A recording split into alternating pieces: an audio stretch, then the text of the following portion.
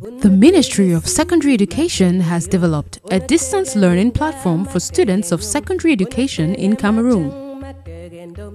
A series of lessons taught by qualified teachers for secondary school students.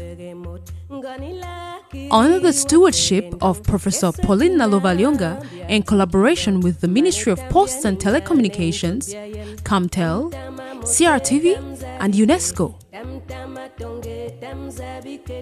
We are introducing distance learning as another teaching and learning method which is different from the traditional classroom setting that you are all used to.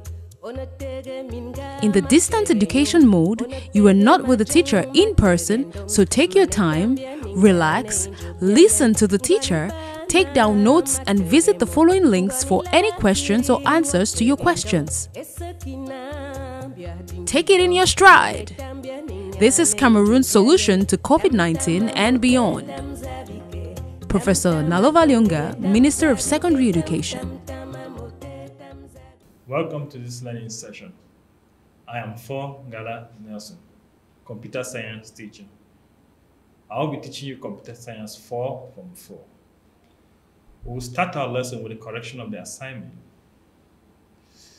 In the previous lesson, we learned how to convert from base 10 to base 2, 8, and 16. I had an assignment to convert 24 to base 2. And then we saw two methods to convert. In the first method, we had to divide the number by the base, then divide the quotient by the base, and verify if the quotient is 0, and keep on dividing by the quotient until the quotient is 0. So let's apply the first step. We are about to convert 24 to base 2. So the base here is 2. So with this method, we'll divide 24 by 2. The answer will be 12 remainder 0. Then we have to divide on the quotient by 2. 12 divided by 2. We'll divide the quotient by 2. 12 divided by 2 will give us 6 remainder 0. And we have to keep on verifying, is the quotient 0? 6 is not 0, so we'll divide. 6 divided by 2, the answer is 3 remainder 0. 3 is not 0, so we keep on dividing. 3 divided by 2, the answer is 1 remainder 1. The quotient is not still 0, and we keep on dividing by the quotient. 1 divided by 2, answer is 0 remainder 1. This time the quotient is 0, so we stop dividing. What we have to do next now is to start from the most recent remainder and write the number. So step 3, we're supposed to write the number from the most recent remainder to the least recent remainder. That will give us the answer 11000 base 2. So 24 base 10 is equivalent to 11000 base 2. Let's correct the same assignment using the column method. With the column method, we're expected to write powers of 2 from 1 up to the number that's strictly greater than or directly greater than the number we're about to convert. In this case, we're going to write 1, 2, 4, 8, 16, then 32, because 32 is the first power of 2 that's greater than 24. So we'll write them on a column like this. Then, the next step, we have to compare the greatest power of 2 on our table. So we start from the left, we compare the greatest power of 2 to the number we want to convert. If the power of 2 is greater than the number, we write 0. Else here means that power of 2 is less than or equal to the number. Then in that case, we write 1 and subtract. I insist. and we subtract the power of 2 from, we subtract the number from the power of 2. We subtract the number from the power of 2. So let's go ahead and see. 32, the power of 2 we're considering, is greater than 24. In this case, we write 0. And then we move to the next power of 2, which is 16. We compare now again 16 and 24. We'll see that 16 is less than 24. Since it's less than 24, we'll write 1, then subtract 16 from 24. So we'll subtract 16 from 24 to have 8. Then we write 1. We'll now have to go to the next power of 2, and this time we'll compare it with the result of the subtraction, 8. So we're comparing 8 and 8. And we'll see that 8 is equal to 8. We said this. If the power of 2 is greater than the number we're taking, then we write 0 in it. Any other case, we write 1. So 8 equal to 8, we'll subtract 8 from 8, and then we'll write 1. So 8 minus 8 will give us 0, and then we have to write down 1.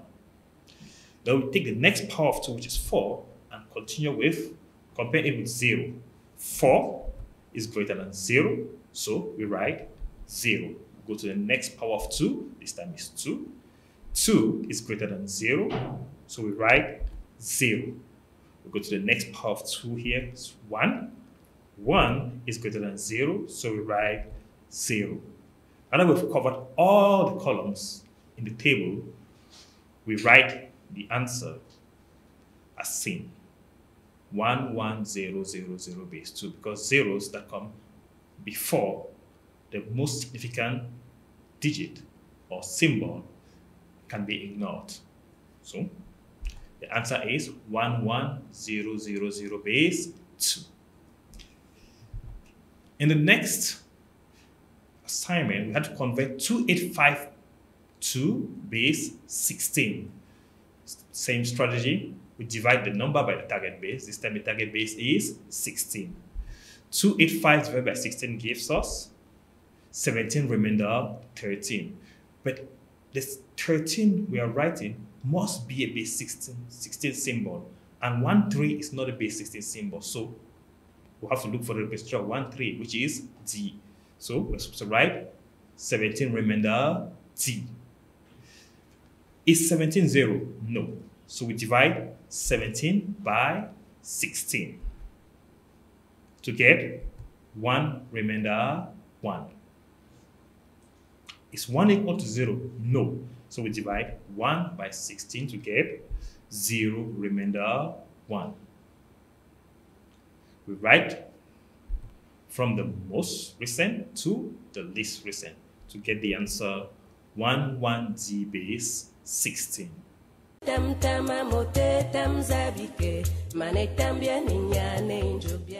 Let's enter into our lesson of today.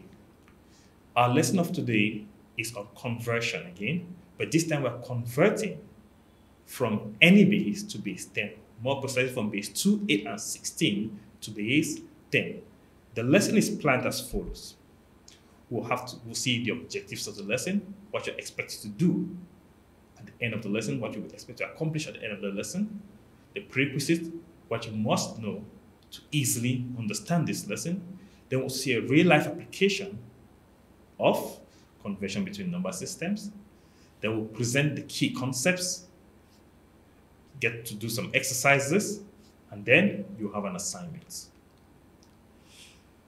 At the end of this lesson, we'll be able to convert from base 2, 8, and 16 to base 10. So this lesson will enable you to convert from base 2, 8, and 16 to base 10.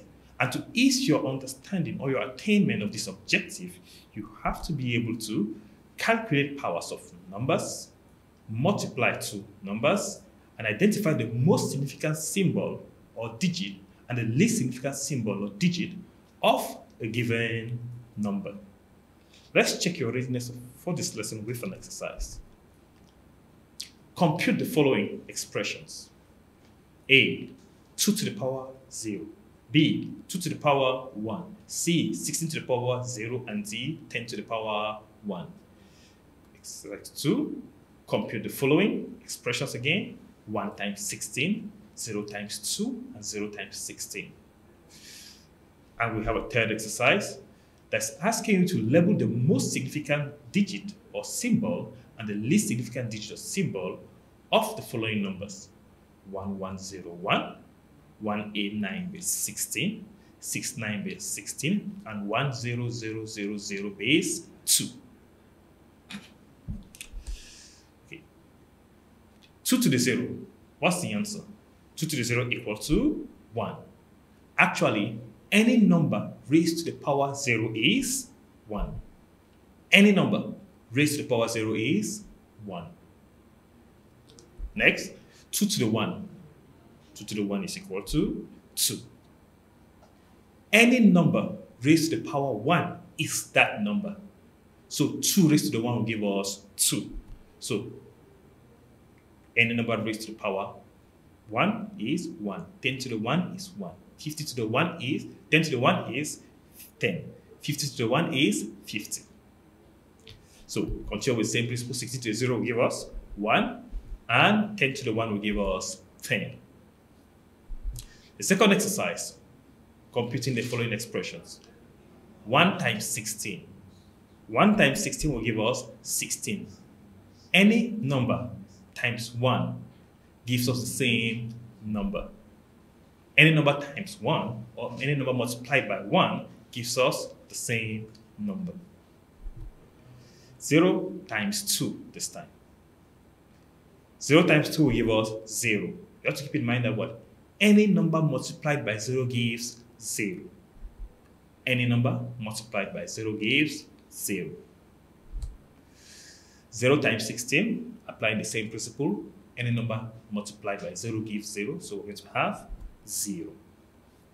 Now, the next third exercise is on labeling the most significant symbol and the least significant symbol in a number. You have to keep in mind that the most significant symbol is the non-zero digit or symbol found at the top left.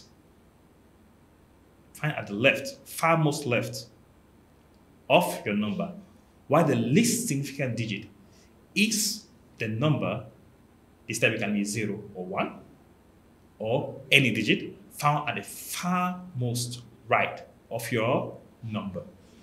So, most significant is the farthest to the left, while the least significant is the farthest to the right.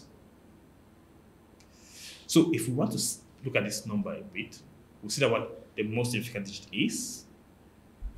The least significant digit is 1, that's labeled, and 1, and the most significant digit is this. So this is the least significant digit, and this is the most significant digit.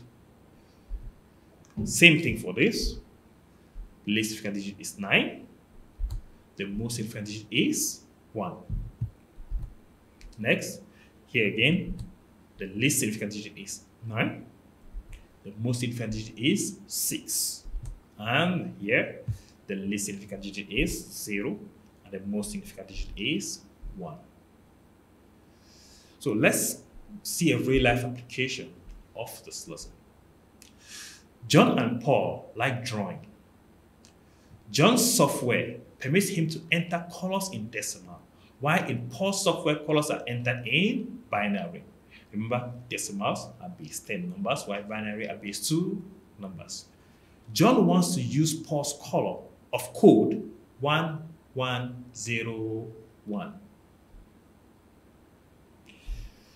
You are expected to help him by giving him the representation of 1101 in base 10.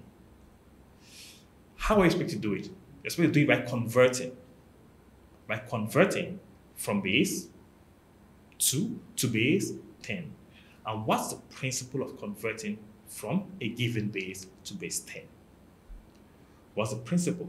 We have a 3-step strategy here that we're going to follow. Step 1, you write down the positional parameter of each symbol. What's the positional parameter of a symbol? And how do we write it?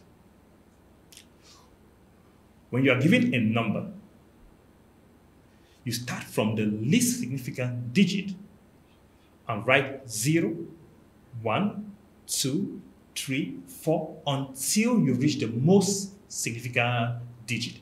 That's how you achieve the positional parameter of a number.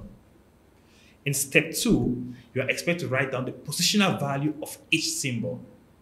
The positional value of a symbol is gotten by writing the base raised to the power of the positional parameter of that symbol. So if we have a number and we need the positional value, you take the base and raise it to the power of the positional parameter.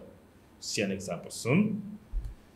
And in the third step, you multiply each symbol by its positional value and add the results. So you multiply each symbol by its positional value, then you add the results. Let's apply this with an example. Checking out a real life application where we had to convert 1101 base 2 to base 10. So we can get the color code of the color in base 10. So step 1, we're supposed to write down the positional parameter of each symbol. So we have 1101 base 2. Starting from the least significant digit, we write 0, 1, 2, 3 to reach the most significant digit. So in this case, we have 0, 1, 2, and 3. We are the most significant digit, we end there. Those are the positional parameters of each digit. Next, we write the positional value. Here, we write the base raised to the power of the positional parameter for each symbol. We had this, and these were the positional parameters. Now to get the positional value for the least significant digit, we'll have 2 to the 0. To get the one for the next digit, we'll have 2 to the 1, then 2 to the 2, then 2 to the 3. Step 3 now, we're expected to multiply each digit or symbol by its positional value. So we'll have 1 times 2 to the 3, then we'll have 1 times 2 to the 2, then we'll have 0 times 2 to the 1, then we'll have 1 times 2 to the 0, and then we have to add the results. Add, and add. Now, 2 to the 3 equal 8, 2 to the 2 is 4, 2 to the 1 is 2, and 2 to the 0 is 1. So 1 times 8 plus 1 times 4 plus 0 times 2 plus 1 times 1. We get 8 plus 4 plus 0 plus 1. That gives us 13. So the color code here in decimal is 13. Let's continue with some exercises.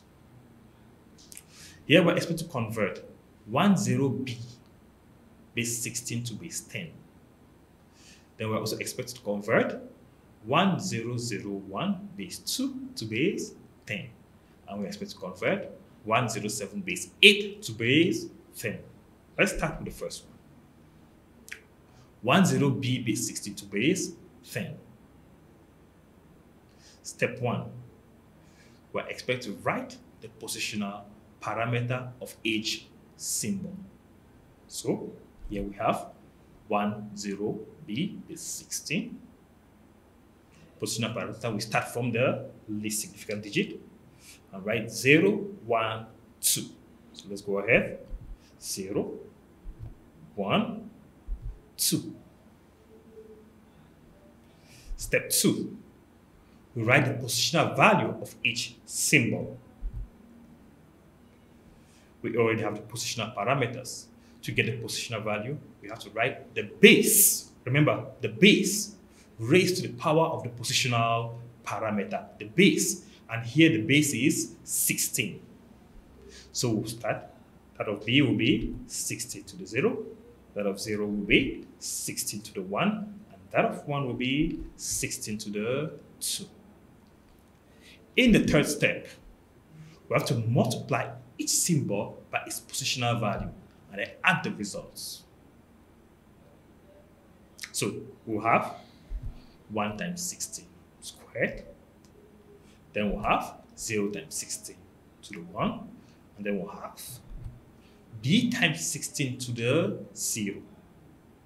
But when we are computing values in this method, base 16 symbols like A, B, C, D, E, F, instead of using them for computation, we use their base 10 representations.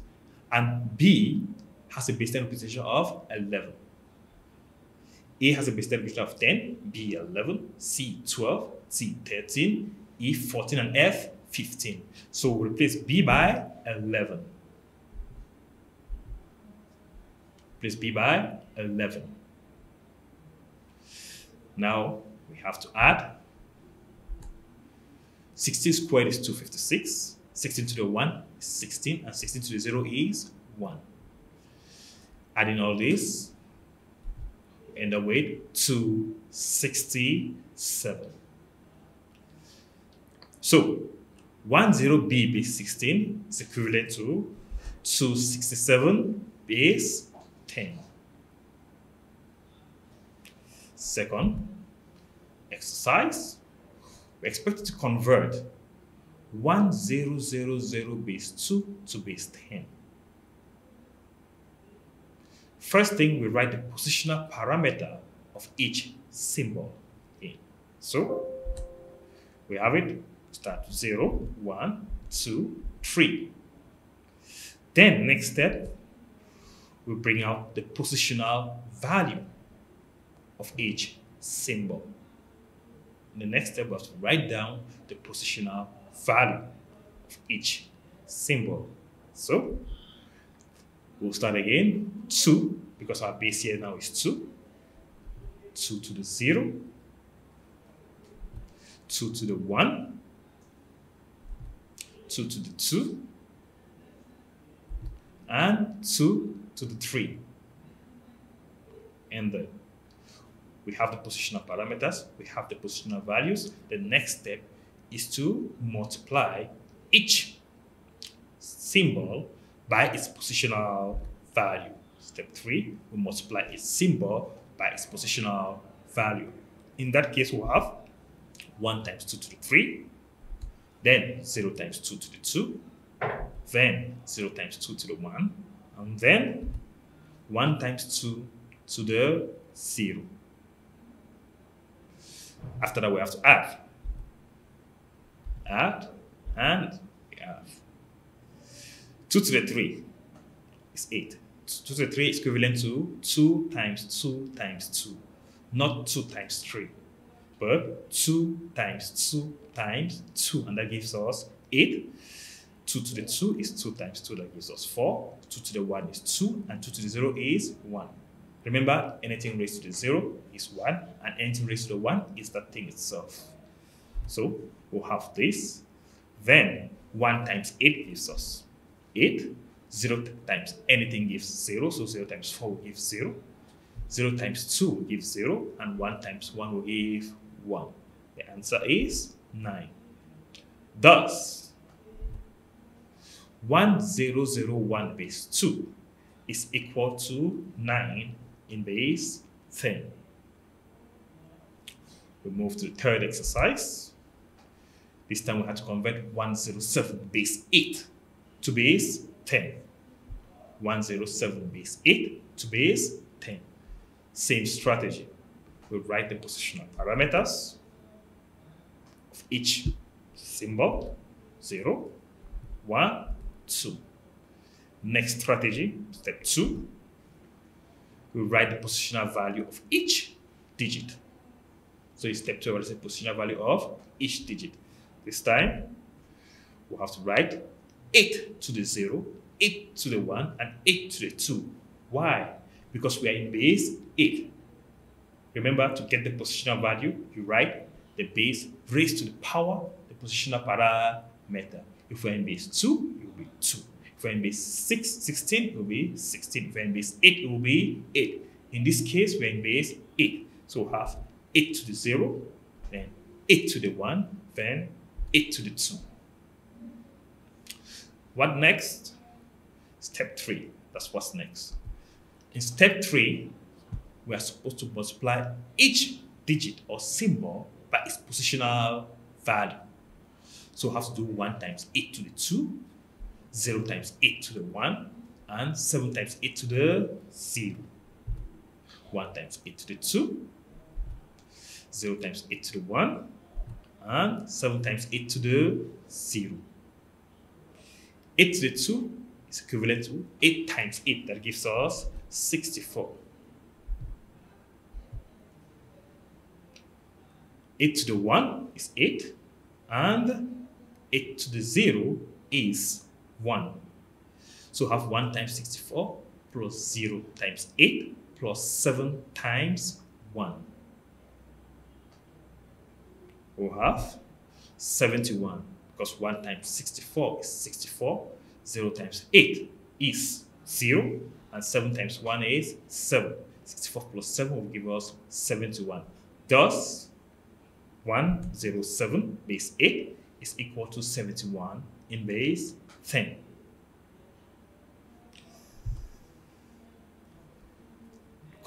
Check out your understanding with this assignment. First exercise, first question.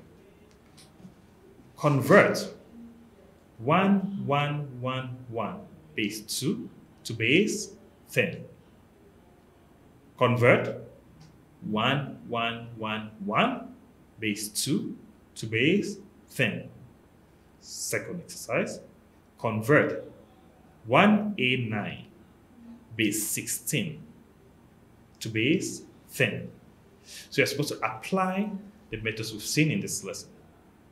You're supposed to write down the positional parameters, write down the positional values, multiply the digits by the positional values, sum the results, and get the answer. You also have to make sure that you check the basis when you're writing the positional value. We have a number in base 2 and a number in base 16.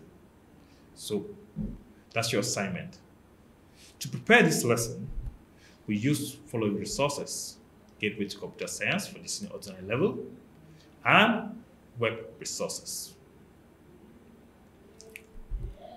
Our next lesson will be on conversion again, but this time we'll be converting from base 2 to base 8 and 16, and from base 8 and 16 to base 2.